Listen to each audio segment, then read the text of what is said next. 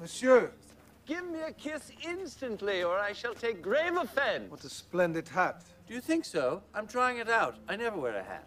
No. You're squashing my wig. But who's this? Dear lady, you are prostrate. Allow me. May I present His Royal Highness Philippe, Duke of Orleans? Your Highness, this is Madame Sabine de Barra. Delighted, madame. How is it that a woman of such exquisite taste falls in with a clay kicker like Andre here? I must confess to being a clay kicker myself, Your Highness. I'm working for the master at Versailles. I am unable to picture it. Do tell us how it is that you are. Oh, may I present Marquis de Vars, Master Lenotre, Madame de Barra? Delighted. But the mystery remains, madame. What is a woman of such restrained sophistication doing with Nolly here? I speak from the opposite end of the fashion scale. I don't apologize for it. I like it about myself. Answer, madame. Stop me talking. It was the only thing I knew how to do. For money. And you enjoy your profession. It stimulates you. It has seen me through some very hard times and allowed me to be independent. Dearest!